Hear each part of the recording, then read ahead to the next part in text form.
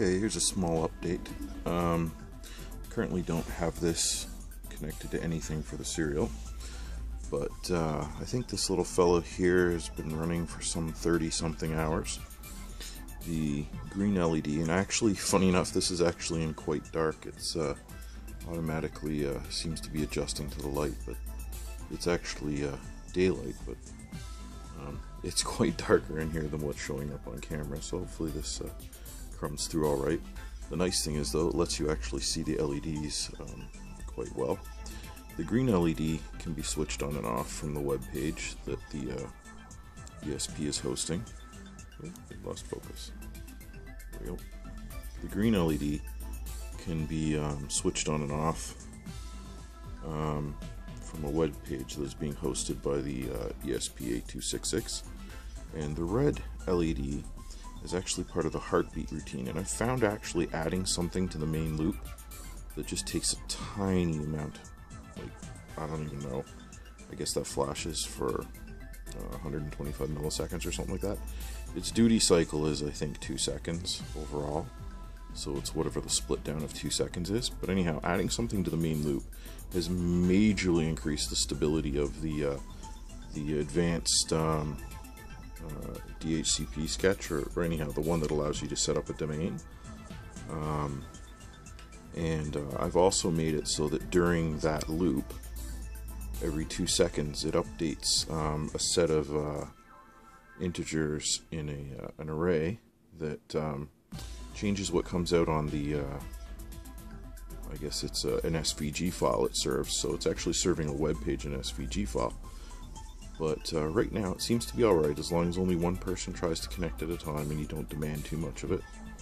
I've also found that, of course, having these leads floating has triggered a few resets on the board, but as long as I'm careful with that, it doesn't really reset. But anyhow, I haven't really changed too much with it. There's just a couple test leads I had there. Things I want to do next is down on the end of the ESP8266. If this is a D instead of an E, those two spare or extra GPIO in the bottom center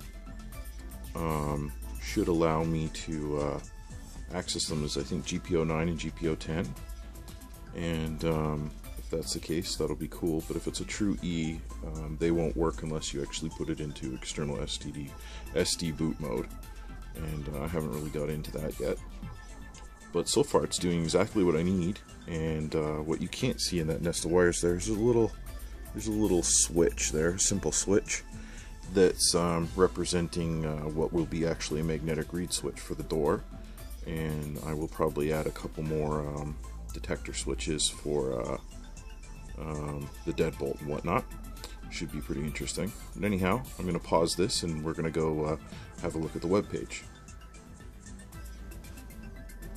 Okay, so we're just going to continue on here. As you can see, it's 38 hours of uptime, and that funny little line there, and unfortunately this might get a little bit bumpy, that funny little line in the SVG graph, yeah, this is going to get a little bit bumpy, sorry about that, is based on whether the door switch is open. Turn the LED off, and you'll see here in about a second. The web page up is set to auto refresh every 5 seconds, but the samples are taken every second. Oop, LED on. Let me make sure I turn the LED off. Sorry about that, guys. Okay, so the LED was sent off, and it is simply going to an IP that only works from inside the house.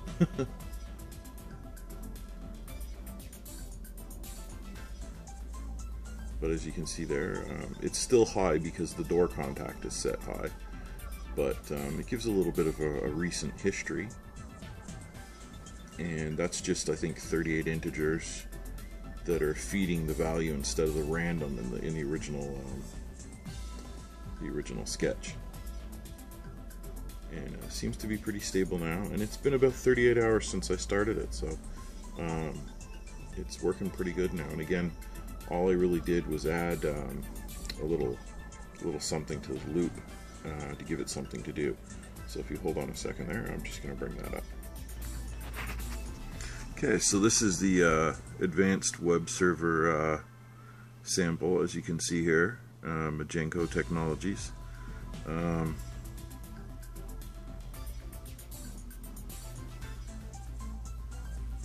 That's their copyright. Anyhow, it comes with the board manager, or what the board manager downloads when you download the 8266 for the newer Arduino, the Arduino 165. Now I'm just going to pause again where I skip over my actual router settings and whatnot. Okay, I'm hoping it's going to pick this up here fine. Unfortunately, it still might shake a little bit. But here we have like a little history, and it's just 38 integers, which is the number of data points that were in the original SVG sample. And here you can see it can clear it, or you can shift a new value in. That just handles, that's pretty much the basic code. I've added a few things to change the page to be able, the page it hosts, to be able to work with the buttons needed, such as the LED over here and that. That's not too complicated for those of you that know HTML, so I'm not going to get too far into that. What I want to do is get down to the loop. Yes, the main loop, the test pulse. Test pulse is this function right here, and it controls just flashing the little light, and then it shifts history. And just doing this little bit of a job has greatly increased the stability, as long as there was actually something to do in the loop besides the MDNS and the servo handle client. It seems to make a big difference. So there's that there. I might be able to put this up here someplace, the code up someplace in a little bit. I just got to figure out where my hosting's set up for that. But anyhow, that's the update on the 8266 project so far. I got to work on getting some read relays and whatnot, or sorry, some read switches, and figure that out, how I'm going to actually install it in the door. The actual door installation, though, I won't be showing. I'll actually just show the effect after, because I don't exactly need people to be seeing what I exactly have installed. It is a real door, and it will be the real monitoring system for it. Anyhow, as usual, thanks for watching.